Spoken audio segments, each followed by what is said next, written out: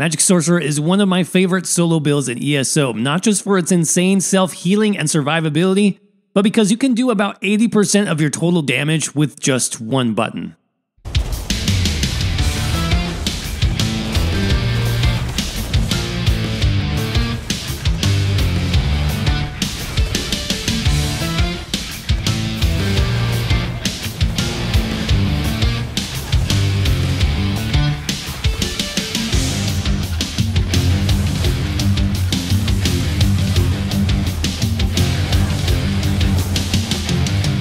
Alright everybody, here we are back on the Magicka Sorcerer with an update to our solo heavy attack build. This is going to be actually great for solo and group content.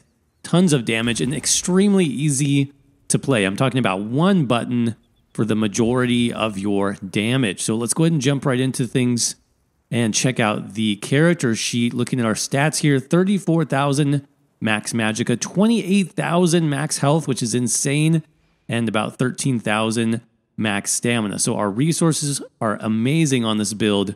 Recoveries, not so much. I'll be honest, the recoveries are not good, but that's totally fine because you don't need recovery on a heavy attack build. We actually have higher stamina recovery than anything else, and that's going to help a lot with blocking and roll dodging.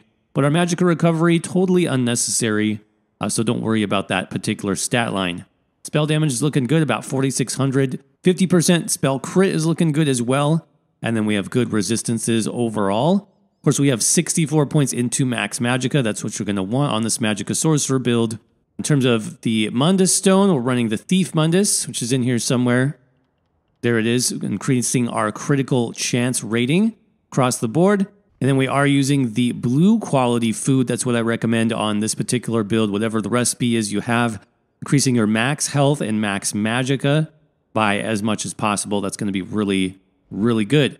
Now we have access to a ton of buffs on this particular setup. That's of course because we're using the Oaken Soul Ring, but the main buff that you want is going to be Empower. So make sure you have this buff no matter what. This increases your damage done with heavy attacks against monsters by 80%. So this is basically the bread and butter of this particular setup. You need to get Empower somehow on this build. Oaken Soul Ring is by far the easiest way to get it.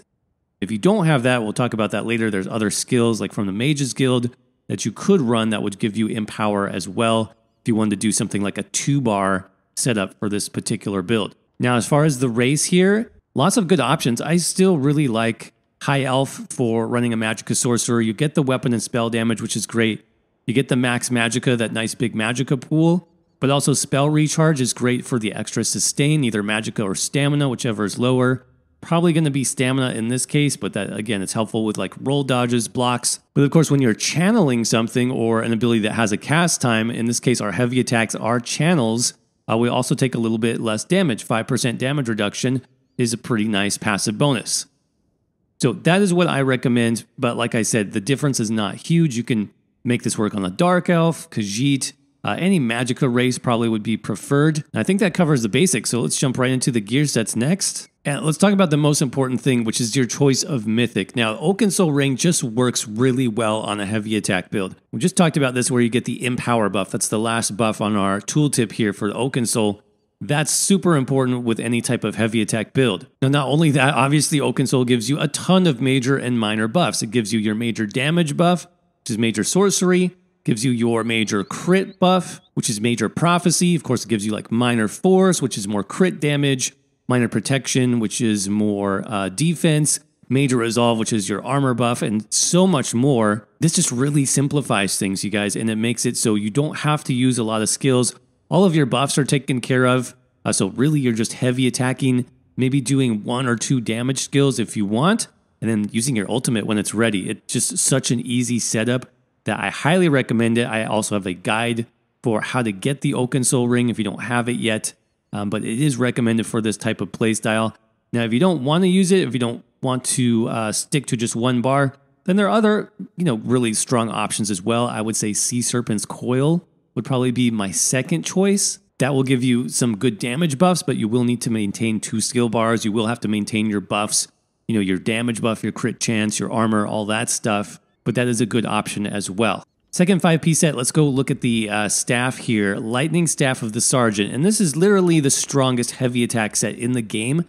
just so you guys know. It's mostly because of the 5-piece bonus. The 2 and 3-piece stats are not that great. I mean, max health, health recovery doesn't do a lot for us in terms of damage, but the 5-piece bonus, because this is so strong, it actually makes up for those. So when you do a heavy attack, you gain a stack of Sergeant's Focus for 5 seconds. That's 645 bonus heavy attack damage, and that can stack up to 4 times. So that's about 2,500 or so extra damage on each heavy attack. That, of course, is going to scale with all of your buffs. It's going to scale up with Empower, with your spell damage. So no joke on like a raid dummy, a target dummy. If you have this fully procced and off balance, you can hit over 100k damage heavy attacks. That's how powerful some of these heavy attack sets are. So I do recommend you pick this one up if you are a heavy attack enjoyer. This comes from Wayrest Sewers Dungeon. It's a base game zone, so it's pretty easy to pick up, though it is a dungeon set, so you will have to do a bit of farming.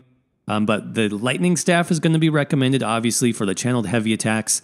We've got Precise as the recommended trait here for the extra crit chance.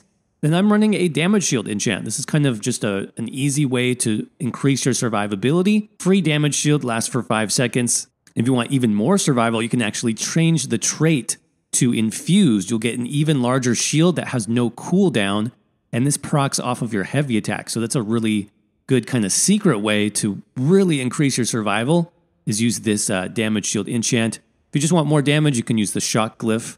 That's a nice option too. So 2-handed weapon, that's going to give us 2 pieces of Sergeant's Mail.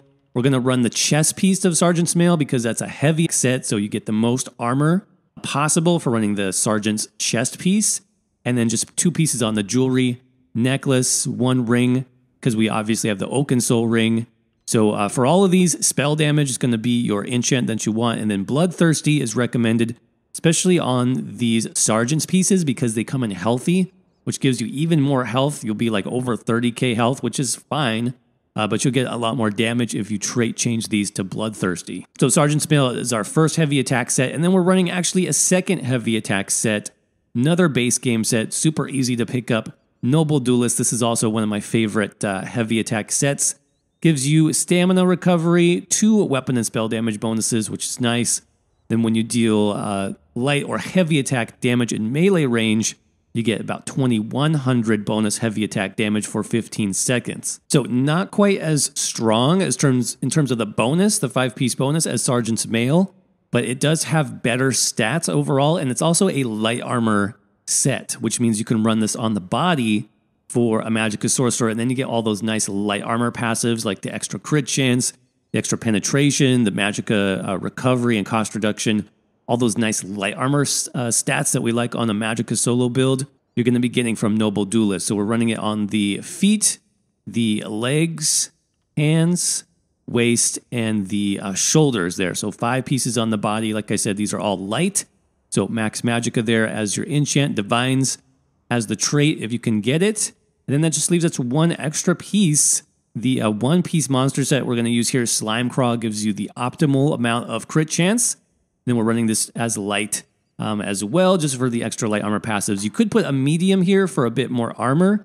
You actually get a bit more resources with your Undaunted Metal passive. But I like having the extra crit chance from 1 extra light armor piece, so I'm going to go with light for this setup. So again, we've got Sergeant's Mail as our main lightning staff, plus jewelry, plus a chest piece, Noble Duelist, rest of the body pieces, and then Slime Craw. Going to be your 1-piece monster set. Now, this is the super simple build, you guys. This is the 1-bar build. I do have a 2-bar version of this. That's going to be on my website. I'll have a link in the description, in the pinned comment. If you want to see the 2-bar build, you'll definitely get a bit more damage on that one, but it is going to be trickier to do the 2-bar rotation. All right, let's jump right over into skills. This is so easy, you guys. Starting with our main buff here, Critical Surge. And this actually is kind of redundant. It gives us the Major Brutality buff and Major Sorcery. But the main reason you want this, especially for solo content, is the heal. So when you deal critical damage, you're going to heal for 3,630. It actually crits for much higher, about 5,000 to 6,000. And you get that every 1 second most of the time because we have lots of damage over time. This procs off our Lightning Staff heavy attacks as well. So really good. Make sure you use this. That's from the Storm Calling skill line, second to last ability there. Next up, Unstable Wall of Storms. Now, this is really interesting. This comes from Destruction Staff. And this is even more important, I would say, for playing solo. In a group, maybe not so much, because oftentimes your healers will run or your tank will even run an ability like this. But Unstable Wall of Storms sets enemies off balance. It sets concussed enemies off balance. So basically, concussed is a status effect. When you hit them with the Wall of Storms, it's going to set the enemy off balance. Well, guess what? Off balance enemies take even more damage from heavy attacks. So that little window that you get from an off balance, like 5, 6 seconds, I think it is, that's when you're doing your most damage. So it's going to be important to maintain this skill just to keep your damage maximized. Now you can use either morph. I did use Unstable Morph. This is a 10-second duration instead of the 15-second duration. You do have to cast it a little bit more, but I feel like it does do slightly more damage. So that's why I'm recommending that one. Next up, we got Hardened Ward. This is just your damage shield. This is your survivability, especially for solo content. You will want to pop this like before a boss heavy attack, something like that, or a big ad pull if lots of enemies are coming in. Make sure you prep with having your shield ready, and then you can just weave this in between your heavy attacks whenever you need it, when your healing is not quite enough. Next up is our flex spot, and there's lots of really good options you can throw in on this build due to how simple it is, right? Now, I am personally a big fan of the new version of Elemental Susceptibility. This was just added in Update 36. Now, it still gives you Major Breach, which is a nice armor debuff that's going to be really good for dungeons and arenas to decrease your enemy's armor. But also, every 6 seconds, you are going to apply all of the magical status effects, so Burning, Chilled, and Concussion. So this goes hand in hand with the Unstable Wall or the Elemental Blockade Morph, whichever one you choose. This is going to apply the Concuss status effect, which then is going to proc off balance from your Wall of Storms. So not only that, you get a lot of good extra damage from like the Burning status effect as well. And it's just free damage that you're getting on top of already, decreasing your enemy's armor. So this is really good, especially for bosses, like I said, single target fights. For more of like, let's say, experience grinding or clearing your way through a dungeon, you'll definitely want more AoE damage. So in that case, I actually like the Volatile Familiar Pet from Daedric Summoning. This is great because it does AoE damage, pulsing shock damage, but it also stuns. So you actually get 2 stuns off during the duration. This is going to be great for crowd control. Like I said, when you have a lot of enemies coming in, that's a very nice option as well. And another sort of a third option we could do here is going to be Storm Calling, and I would do Mage's Fury morphed to Mage's Wrath. Another sort of good execute and also AoE skill because it does splash damage. That's going to be another really good option. Last but not least, Bound Aegis comes from the Daedric Summoning skill line as well. And it's just another passive buff, gives us lots of great stats. The minor protection we already get from the Oaken Soul Ring. You can use this to increase block mitigation, which is really nice for those big boss heavy attacks. Like if you're trying to solo your way through a dungeon, remember that you can pop this for 40% extra block mitigation. That's huge. But also 8% max Magicka while slotted, plus the minor resolve buff. That's really nice as well. And then finally for the ultimate here, you have lots of options on the Sorcerer too, which is nice. You can always use Greater Storm Atronach from Daedric Summoning. You can use the Mages Guild ultimates. I really like, though, the Destruction Staff ultimate. This seems to be like the best overall ultimate. Has the biggest range, which is great for clearing through a lot of enemies. It does huge damage, and since you're using the Lightning Staff, the Thunderous Rage Morph gives you the longest duration. So you'll get a ton of damage from this ultimate. Make sure to pop it early and as often as you can because it's a huge, big damage source for this build. So that's pretty much the setup, you guys. And it's really simple. Like I said, we can do a quick boss rotation here to show you how easy it is. But basically, you just make sure your crit surge is buffed and maintained. You're going to debuff the boss with the elemental susceptibility. Drop your ultimate if you have it. Pop your wall. You can see that off balance procced immediately. And I'm going to do heavy attacks after that just to take advantage. So when your wall drops like that, go ahead and recast it. When your buffs, crit surge, and the elemental susceptibility debuff get low, about 10 seconds, you can recast those. Here my wall is going off again, but you can see the boss is already below half health, and I've only done 1 or 2 rotations of this. So my wall is about to expire. Recast that again, right there. And you can weave in your abilities between heavy attacks. You don't even need to let go of the trigger on a heavy attack build, which is really easy. But you can see the boss is already dead. So super easy. And like I said, lots of damage, lots of power with this particular setup. Now, I don't want to go through all the passives. If you'd like to see those are going to be listed in the written guide. Check out the link in the description for that. But we'll go ahead and jump right into champion points, make this one quick. Starting in the green tree, slotted stars are going to be Steed's Blessing, and then Treasure Hunter, Rationer, Liquid Efficiency. Those are just kind of the main ones I typically use in the green tree. Blue tree slotted stars are definitely interesting. The main one that you want, or that I think is the most powerful, is actually down here. Weapons Expert gives you 20% bonus damage done with heavy attacks. A lot of people miss this, but for a heavy attack focused build, it actually makes a lot of sense. Make sure you pick that up. Next, I would definitely go with Fighting Finesse for extra crit damage and extra crit healing. Wrathful Strike is actually really good for the bonus weapon and spell damage.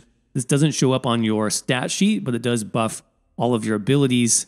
And then Biting Aura for the extra AoE damage. That's going to buff our wall.